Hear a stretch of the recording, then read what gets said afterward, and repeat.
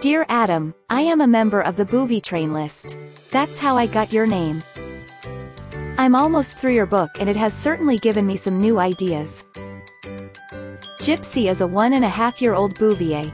She is very high-strung, but we're working on it. You're absolutely right that it does no good to send your dog away to school. For $900 bucks she now does just what the dog trainer tells her to do. I'm getting a lot better, though. Here's my question. I exercise her in the morning.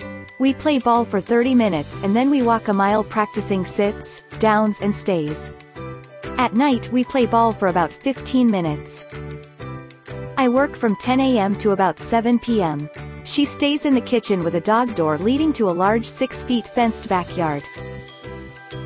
She sleeps almost all day and she doesn't sleep at night. She paces and barks. I make her stay in the kitchen so I can get some sleep.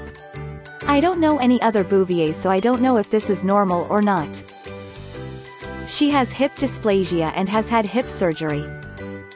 I thought it might be pain, so tried giving her an aspirin at night. Didn't help. I tried getting up to correct her, but she hears me and gets in bed before I get there. The kitchen has a large bay window to the front of the house, but there are curtains. She's been doing this for months and I haven't had a full night's sleep in months, either. Would crating her help? Any ideas would be appreciated. Robbie and Gypsy. Dear Robbie, thanks for sending me this email. It's a perfect example as to why simply ignoring bad behavior will never work on dogs that care more about pleasing themselves than anything else. When she starts to bark, you'll need to yell, "No," from your bedroom, and then continue saying, "No, no, no," as you run to her and administer a correction. It doesn't matter if she climbs back in her bed at this point, as you've already used the word, "no," as an event marker. So she'll know what she's being corrected for. As long as you continue saying, "No," you have an additional 7 to 14 seconds in which the dog will still associate your correction with the behavior. Put a crate in your bedroom and let her sleep in it.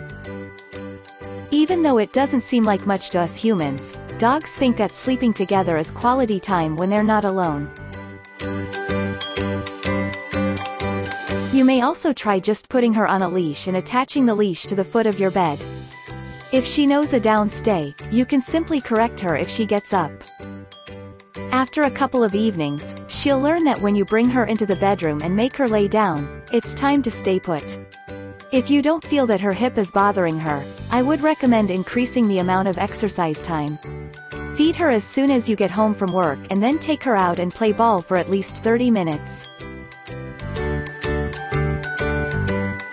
If you can't play ball with her for a whole hour, then work her through a very intense obedience routine: heel, sit, heel, down, come, heel, etc., for about 15 minutes and then play ball with her for another 10 minutes. When I lived in Berkeley, California, I had an American Pit Bull Terrier that was a very high-energy bitch. If I took her to the park on a Monday afternoon and played fetch for a whole hour, we'd later return to my apartment and within 20 minutes she'd be bouncing off the walls again. However, if I took her out on a Wednesday and we simply did an intense obedience routine for 20 minutes, we'd return to the apartment and she would collapse under my coffee table and not move for the next 2 hours. If you enjoyed the video, please hit the like button and feel free to subscribe for more videos.